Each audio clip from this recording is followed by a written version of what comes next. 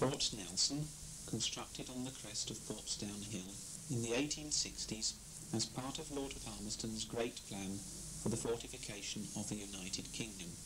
Nearby is Nelson's monument, erected in his memory after his death in the Battle of Trafalgar, which asserted the supremacy of the Royal Navy over our old enemy, France. Looking southwards from the rear of Fort Nelson, we can see the great harbour of Portsmouth, the naval dockyard, and the safe water anchorage of Spithead. Here the Channel Fleet, our first line of defence, protector of our island, could find a safe haven in time of conflict. This harbour had to be protected, no matter what the cost, and a Royal Commission reporting in 1860 recommended the building of a ring of forts around Portsmouth. 5 such forts were constructed on the crest of Portsdown Hill. They were built of local red brick, laid down in English bond.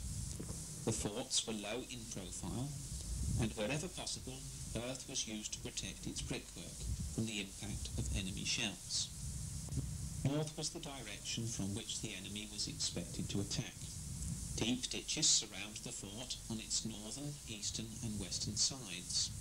On the southern side, or rear of the fort, the ditch was much shallower, and the brickwork, although lined with flint, was deliberately left weak and unable to withstand a heavy bombardment. Should the fort fall into the hands of an enemy, its recapture could be achieved by attacking it from the rear. A V-shaped structure, called a redan, projects to the rear to provide flanking fire across the southern approaches.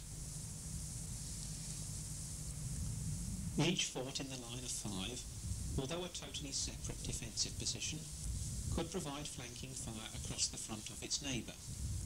This system of mutual aid in fortification was based on the Prussian system of defence, and the forts were known as polygonal forts because of their shape.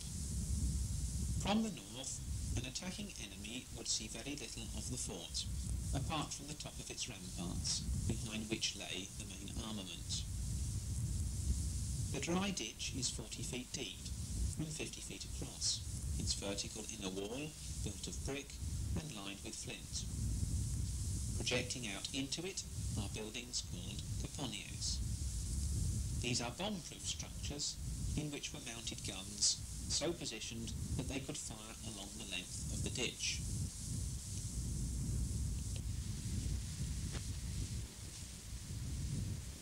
The gun ports are lined with granite and flanked with rifle loopholes for local defence.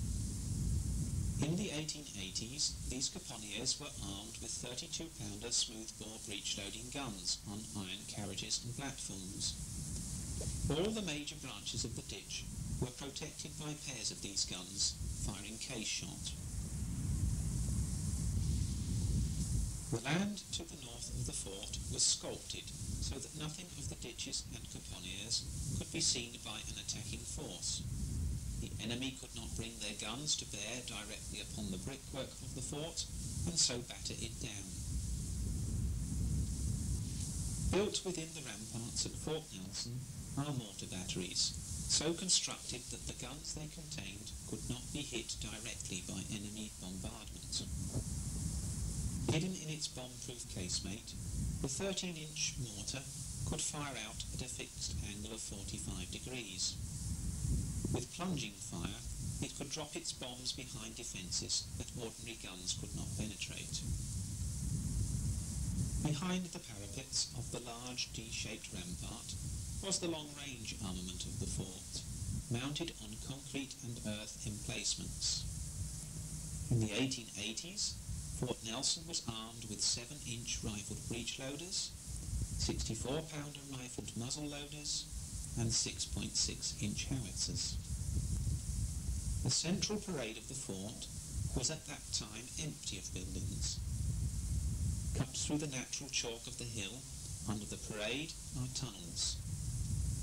These provided a safe route from the barrack rooms at the rear of the fort to the gun positions. The barrack block provided accommodation for the garrison in bomb-proof rooms for 18 to 20 men. forts on Portsdown Hill were to be garrisoned in time of need by men of the Volunteer Brigade.